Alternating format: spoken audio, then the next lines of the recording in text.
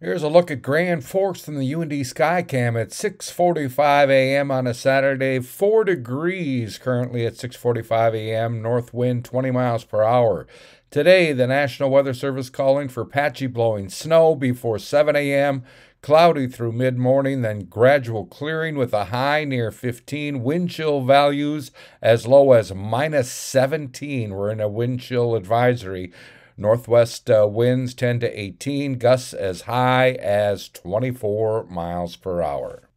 And we still have terrible driving conditions out there on this Saturday at 6:45 a.m. I-29 closed from Fargo to the Canadian border, and going west from Grand Forks, Highway 2 is closed past Devil's Lake, and 94 is closed all the way from Fargo out to Dickinson. As you can see, all those incident marks on the map all over.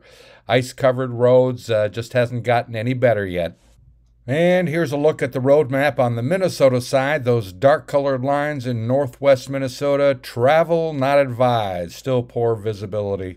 Highway 75, 220, the cut across road over to Thief River Falls, and icy conditions again all over. Make sure you check road maps if you have to travel today. Good day to stay close to home. I'm Neil Carlson reporting for iNewZ.TV.